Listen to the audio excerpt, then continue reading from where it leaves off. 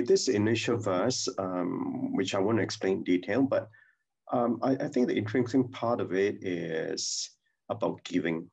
Okay, and on Tuesday there was this book study. Brother Robert, I think you were there, right?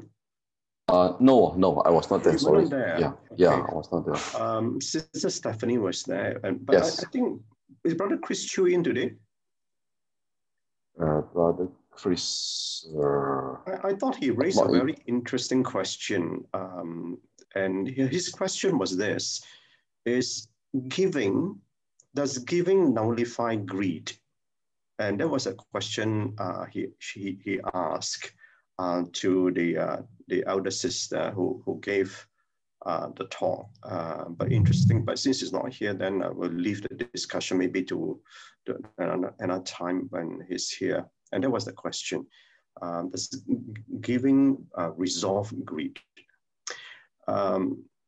Then so about this master's explanation, and here about charitable giving out of love is like a steady ship living across the sea. So then you ask ourselves, what is it that we are giving? I think you all know that, oh, but when I gave, I help the others and things like that. I gave away my greed and give away all my whatever that you have. I think to me, I think this is a very profound practice, and but when it comes to apply in our life, it's not as straightforward as what we think it is about giving. Otherwise, it would not be in the first parameter. Okay.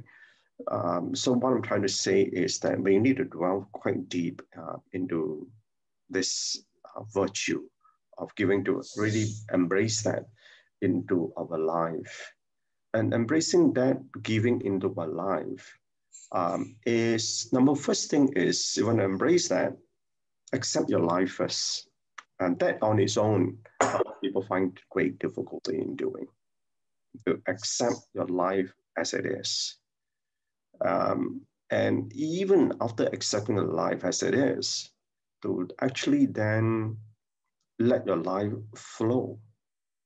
And that part of it to accept Allah, because a lot of us start the question as to why things are like as it is, and so on and so forth.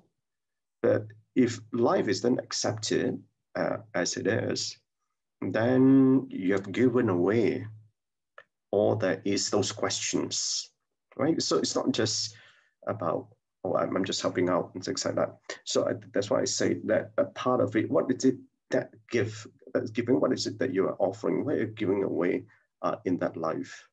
And it's a huge topic of discussion. So giving is a study should. Now, obviously, when one give, one always was giving away, and what always that we're letting go. We're letting go of our impurities, right? So Pastor mentioned about our human body, and our human body is impure. There's imbalances of all elements, and I didn't know this, but must say that our body is subject to 404 types of ailments. So, and this is just interesting. Like that, there are many professions that the world can do without, but we cannot do without field of medicine. So there goes my accountancy profession, and actually my first ambition was to become a medical doctor, but somehow when I went to Form 6 to study, I was streamed to the biology class. And I spent half the year learning about my teeth. So I got to be bored at that time. So that's why I thought I went to the accountancy profession, which turned out to be even more boring than medicine. So the skill of healing is to follow the principles. And I think the interesting part about what Master mentioned was that there's also that when you're healing, there needs to be an affinity between the patient and the doctor. I think in some ways, it's the same thing with the Dharma. And the Dharma, when you encounter that affinity that one has with the Dharma, not only with the Dharma, and also with the teacher. And that's the one that connects through. And these seeds that have been planted would have been planted lifetimes ago. But more important also in this lifetime that we mogos among the masses is to plant that seed of goodness in others so that they can also help to germinate that seed of goodness. And those who have lost their blessings because they have those evil retributions, they do not have the protection of blessing and so have no one and nothing to rely upon. So they may study worldly skillful work or study Buddha's way and may attain something, but then lose it again. And that's because of the hindrances that one has in learning. But obviously, this have to go through that period. And that's what I mean by, can one accept life is? Because if one can't even go through that first stage of life, giving is not easy. So lessons learned. When we listen to the Dharma, why can't we take it to heart? Because we didn't practice enough in the past. So therefore, you find that that is indeed a difficulty, and we got to make those great efforts in this life. So in conclusion, in living the Buddha's way, we must be mindful, must begin to create blessings right now. So even though, therefore, if we see that we are lacking in the past, we create right now. Because those blessings that those who and those of you who actually cultivated a lot, you probably realize, and if you contemplate on your life, you will be able to see and experience past blessings. And they come in two ways. Either they come as a spiritual reward, or two, it comes in the form of spiritual treasure in this life that will assist you. So in contemplation, the robe that is worn in this life is made from the past, and the robe is the life that we have on our Master used about I think in the text he used about garment. So the robe that is worn in this life is made from the past. In time, the robe will wear out as your life fades. Therefore, tailor your life with the adornment of the Dharma to make the robe for the next life. And that is adorned by the jewels of the Dharma. So to which what Master was trying to say, if we create the blessing in this life, if you do have lacking in this life, we got to create it. So we need to now start tailoring the rope for the next life. So that will be blessed with the spiritual rewards and treasures, which is the Buddha was mentioning about the blessings of the path to continue with the advancement and ascension of the spiritual progress.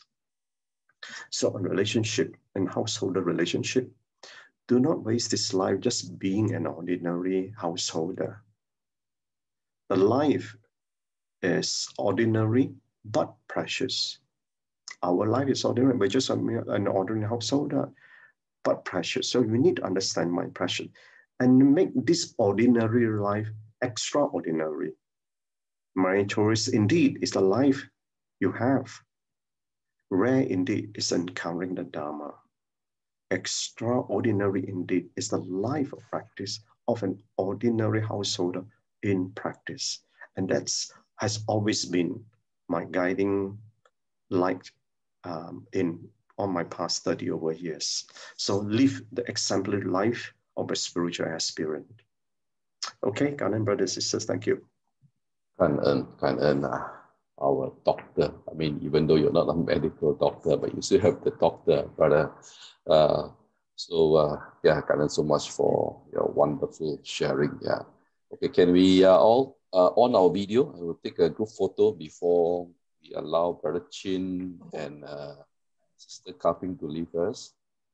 Welcome, Sister Janice, our youngest aspirant or practitioner.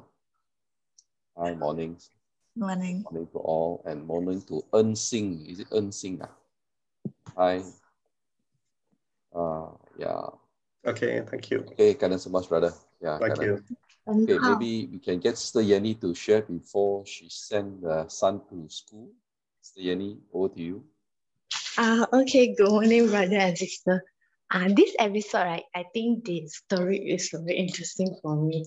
So it's really prove that giving or offering is a steady ship for what sturdy 就是很坚固的 ship to ensure that we can cross the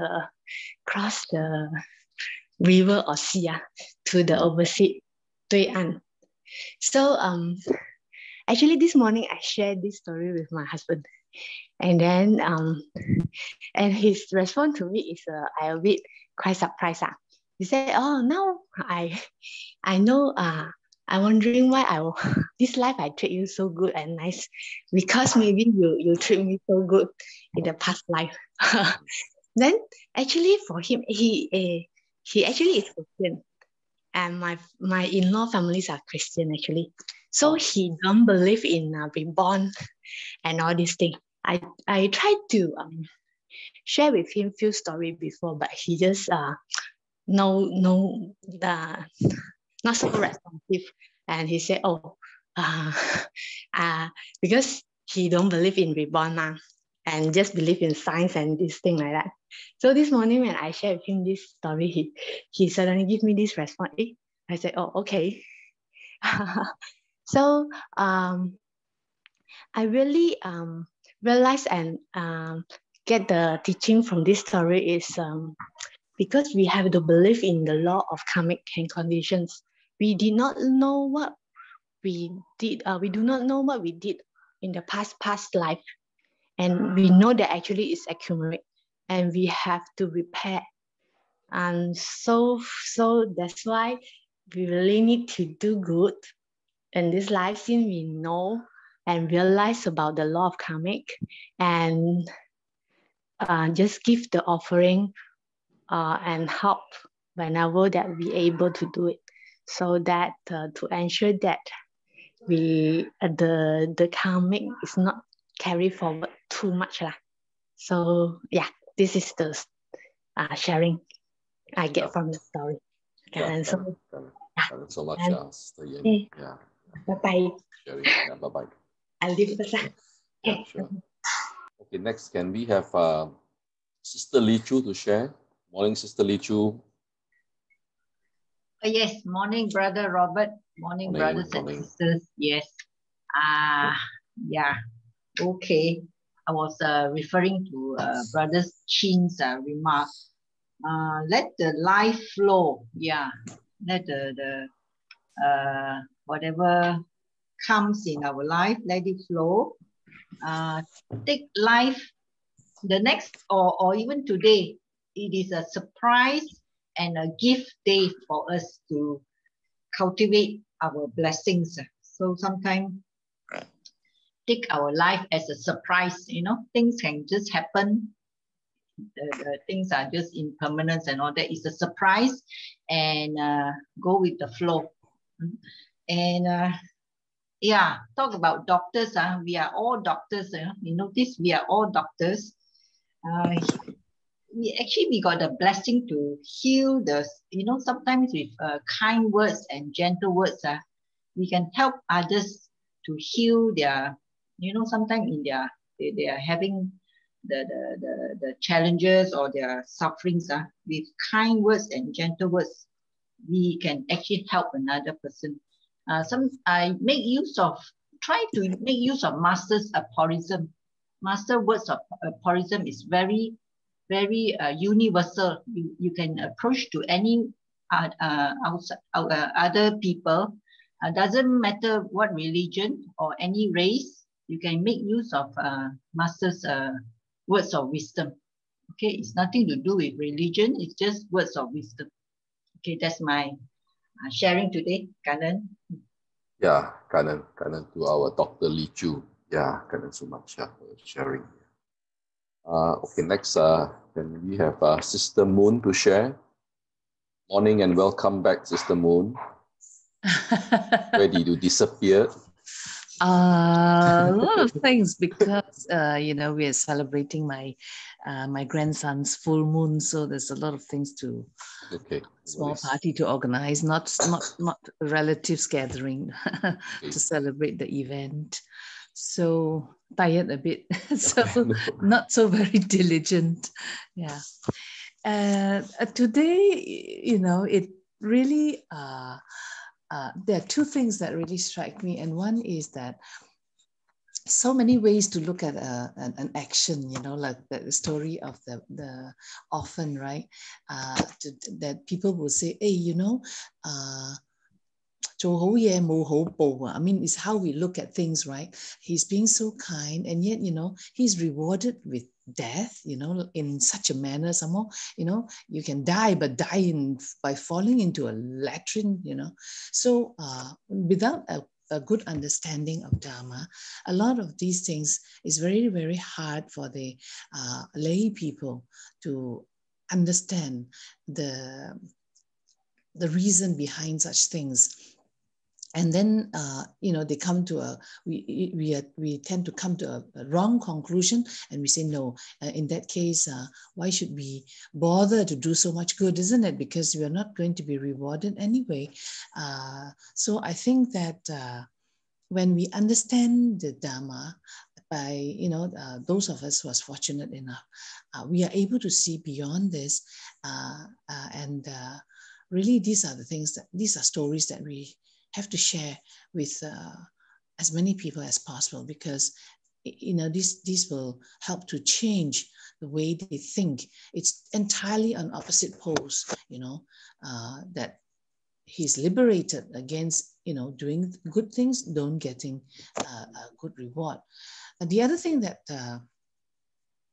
I find so true is the doctors today, especially. I think that there is a lot of doctors who give up ethics, right? When they become doctors, they take an oath to cure, irrespective of race, irrespective of wealth, irrespective of everything. But the reality down the line in our society today is that wealth for the doctors is very, very important. I guess it is also due to the reason that a lot of money is needed to train a doctor, right? So yeah, so that is the reason why now I am very careful about choosing doctors. I think recommendations come not for nothing. And the recommendations for good doctors, why are they good and why people go to them? I guess now it is precisely for the reason that Master has explained, that some of these doctors, they do have a lot of Dharma, whether they know it or not. And that's why they have this affinity for people, and we describe it in layman's term as, for me, as bedside manners. Some doctors have very good bedside manners. In other words, they have empathy. They talk to you nicely. You feel straight away that this doctor cares about you. So 50% of your illness goes out the door, you know, with such doctors, right? And then you have such confidence and you feel such care from the doctor that the mental part of the problem is already gone. So it's only the physical part of the problem that the doctor has to treat. So today I am very, very aware of such things when I choose doctors. And today's lesson is really a confirmation of why it is important, that this affinity thing, we cannot disregard. Even if you want to disregard it, you cannot disregard. Yeah, a good lesson today, Gan En. Yeah, Gan En so much. Yeah, with Master Moon, that this Yi Yun is very, very important for us to have prolonged good health. Yeah, so much. Okay, next, can we have Brother Chris to share? Brother Chris, just now Brother Chin was calling out for you. Brother Chris, are you able to share? Yeah, good morning, everyone. Yeah, it's a bit late this morning. No worries. Yeah. Anyway, I only listened to the later part of it. What I can associate with is that what we study, what we try to study, as what Master says, doesn't necessarily mean that we can fully understand what we study. Even listening to the Dharma, it really needs blessings and affinities to be able to even understand the teachings. Same goes with our academic learning as well, because it reminds me of my eldest son. You know, in secondary school, he has been doing well, but suddenly when he goes into college and mixed with a group of rich kids that don't even need to study, and they can be supported for the rest of their life. So with this type of influence, you know, from his past karma or affinity, you know, he couldn't even finish his study. So this is how life is. So as it also reminds me the thing that Sister Moon mentioned about doctors. Yeah, I mean, when I was younger, you know, I always remember what my parents, they always choose to go to one particular doctor or another doctor. That's it. There are so many doctors around. Why they have to go to that doctor? You know, and then you have to catch a bus and so on to go and see the doctor. It says the doctor, actually you go and see the doctor, the one in Pusing, you just go and see him. You don't even need to take the medicine, and then you can be better already. Not like other doctors. So always go and see the doctor. So now with Master's explanation, I do understand, you know, how this situation can come about. So in applying to our own life, we have to be very careful with what we do, because no man is an island. We interact with everybody, a lot of people every day. So our conduct and our character and what we do makes a lot of difference to other people. So we always have to be very self-conscious that we don't pass on the wrong message or become a wrong model to other people. Okay, that's my little bit of sharing. Yeah, yeah.